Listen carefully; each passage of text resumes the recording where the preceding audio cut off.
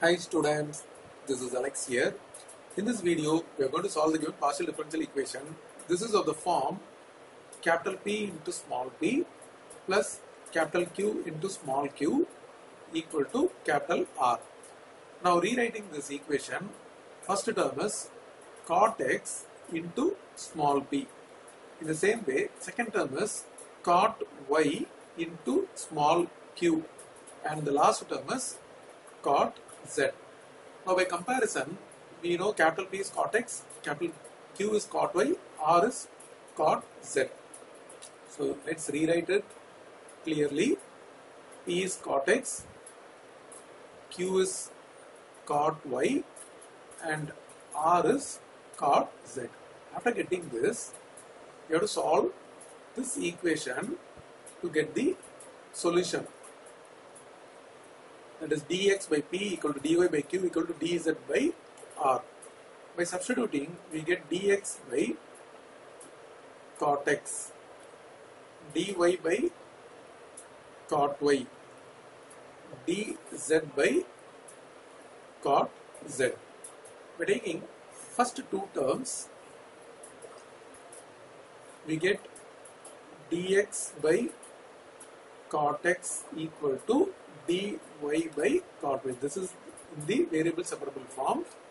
Let's integrate on both the sides. 1 by cot is tan. So tan x dx integration we have. Here it is tan y dy. The formula for integration is log of secant x. Here it is log of secant y.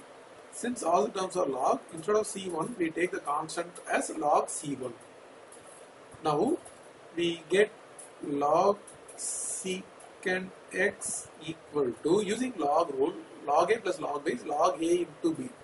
So, secant y into C1. Now, removing log, we get secant x is equal to secant y into C1. From this, we get C1 as secant x by secant y. The same way, by taking the another two terms, dy by cot y equal to dz by cot z. Let's integrate on both the sides. Once again, this is tan y dy, and this is tan z dz. So integrating on both the sides, we get the term log of secant y.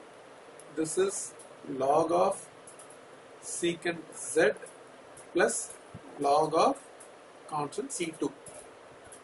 Now using log rule, on the other side, log a plus log b is log a into b. So here it is log of secant z into C2. Now removing log, we get secant y is secant z into C2.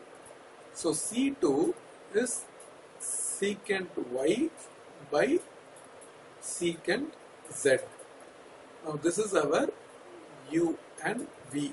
U is secant x by secant y, v is secant y by secant z. Now our general solution is f of u comma v equal to 0. So f of secant x by secant y comma secant y comma secant z equal to 0. Suppose if we change all secant as cos, when this comes down, it becomes cos x in the denominator. If this goes up, we get cos y in the numerator.